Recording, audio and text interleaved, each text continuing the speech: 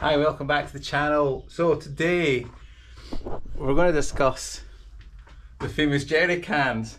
Now I'm going to keep this simple because you could spend weeks talking about these, and there's a loads of information if you want to go further on all these sort of living history, I call them, films that I do.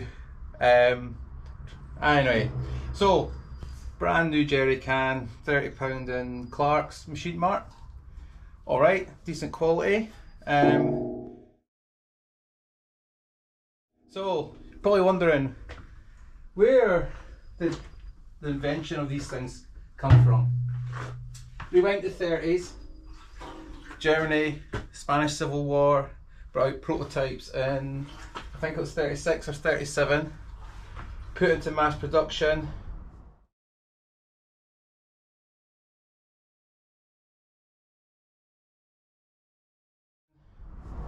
That is a genuine Jerry Can.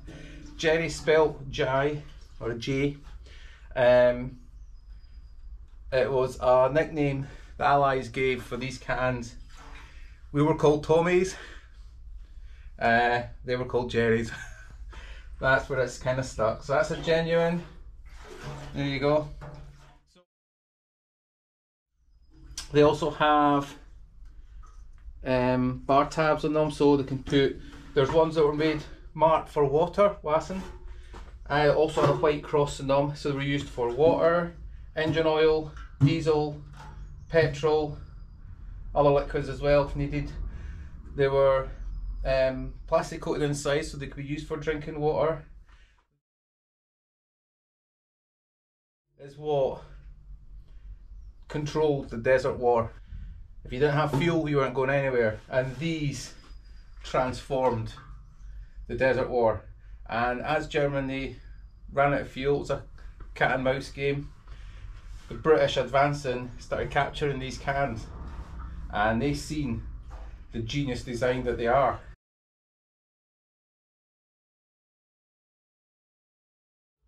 What you have is a lockable catch, which then hinges down. So when you pour, it doesn't spill. By the way, this can is 1940 and I'm still using it, it still works. This is the genius of these things. They're still in use 80 plus years after they were made. They have a breather here. They take 20 litres of petrol, there you go, and it leaves an air gap. Now this has two functions. It allows fast pouring into a large fuel container like on the Jeep, which I'll demonstrate when we're out and about, and also so you can dump fuel very quick. And there's another reason for that. We need to go out for a drive in Jeep so I can show you that. Very, very clever. So design features: double folded, welded, so the seams are basically protected. So if you look at the photos here of the British cans, these rectangle tall cans that we use, they were all stacked on lorries and they all got shaken around, split, leaked. Disaster. As soon as the British seen these, they knew they were onto something, and basically this could be dropped by parachute in the desert to refuel. Lots of things you can do with them. You could put, for instance, three of them could get tied onto a dispatch motorbike, up through convoys to scout cars or anything. Water as well needed taken forward, the front lines using dispatch bikes, so they can be parachuted, which also included being into water. We'll get to that when we go out the Jeep. And very clever as well. So I'll just find my, so this is a 1945 War Department British can, and it has the F50 civvy gas, WD with a government arrow, B&B is the manufacturer. Now there's loads of contract companies made these, and Britain went into hyperdrive manufacturing these for the Allied landings because it was all about fuel. If you wouldn't get fuel after you got that beachhead, you weren't going anywhere to keep things moving. So if you look at the Jerry Cans, Britain basically near identically copied it. So clever things about Jerry Can. These handles are really strong. So they, as I say, they can take a knock and a battering. And look at the dents on this one. Still use this one. This is just, I've took this off the Jeep today and emptied it for this film. So when you carry a Jerry Can, your arms are straight. So you'll walk all day carrying something like that. Try walking a 5-gallon drum out of the side, a round drum, and you soon get a sore arm. So when they're empty, one soldier can carry 4, 2 in each hand. They can also run a pole through them, so they can put 6 on a big pole, walk between 2 guys, loads of ways. They can get stacked on the sides. You'll see the photos of them stacked in the army lorries like that. They're on tanks, they're on Jeeps, and absolutely fantastic design. Now, the originals haven't been beaten on design. The Americans wouldn't copy the Germans, and they went for their own design with this large screw cap. This required a tool and a pourer. Well, the Jerry Can original and the British copied one, that will pour straight into a Jeep, into a 3-inch pourer. So, and these were weaker as well. So these are a bit flawed compared to the original that the British also copied, which is a bit of a shame. So that's 1950s, 60s US Army one.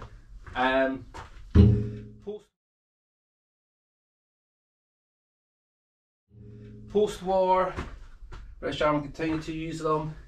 Right up, here we go, here's a 1988 Bellin British Can, there you go. It's a diesel in it. So this is great to put a tab on so the guys know what's in them. Yeah, 1988 government. Still the same design. And how much do you pay for these? Depending on the manufacturer contract, you'll pay 60 quid. Well, it's 40 to 60 quid for a German can, same for a British can. American cans, 20, 30, 40 quid. I picked up recently for £20 down at Trevor's, or a Navy store. This is the French option. Now if you have a look here, this is filled with 20 litres of fuel. It has a wider filler and an external breather to the back bit. So this actually pours faster than those, which I'll demonstrate when we're out in the Jeep.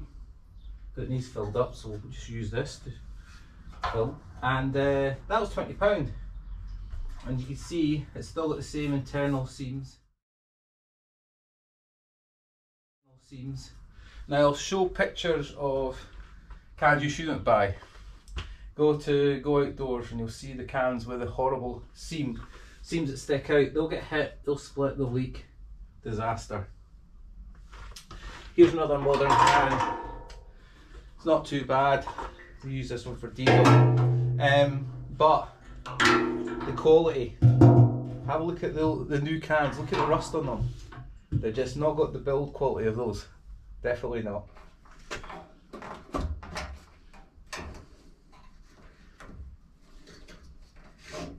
There you go. Just a bit tight. Right. See you out in the beautiful countryside.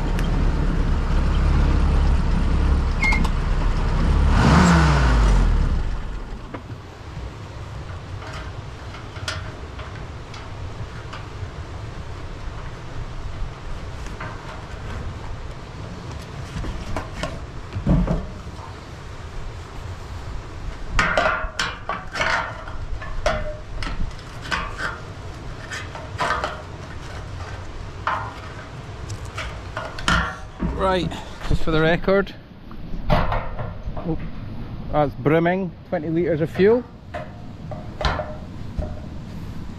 So let that evaporate before we put it in the water. Don't want to pollute anything.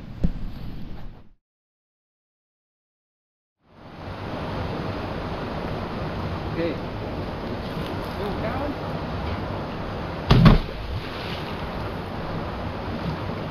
They float. Here's your proof.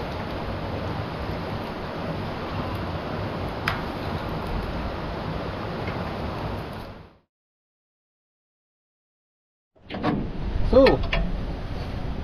lastly, just to show,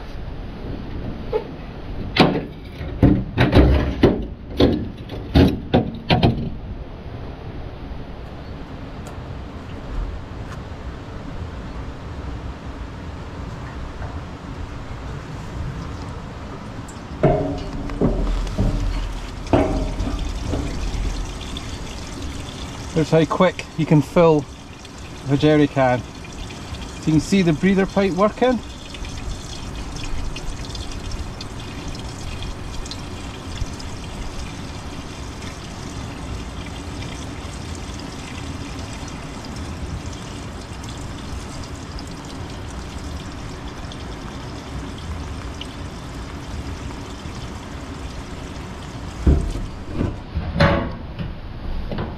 The genius invention that is the WW2 Jerry Can.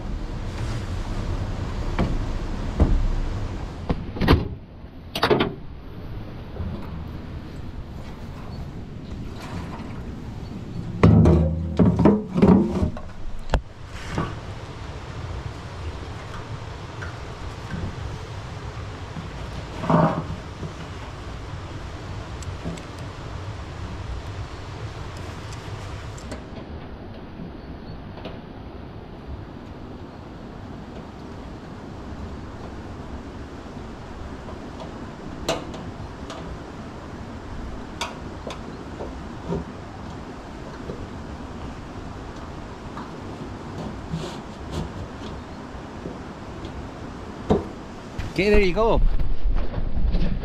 Hope you enjoyed that wee bit of education on the jerry can. Let me know if any other info you know about them. It's a massive field of interest, so many makes of cans and variations, all part of the history of it. So see you all again soon for another similar film. Leave your comments, likes, be nice to hear from you. Thanks for watching, bye for now. Oh, I'm not going through that because it's far too deep. I went through a couple of weeks ago, we nearly got swept off. Bye.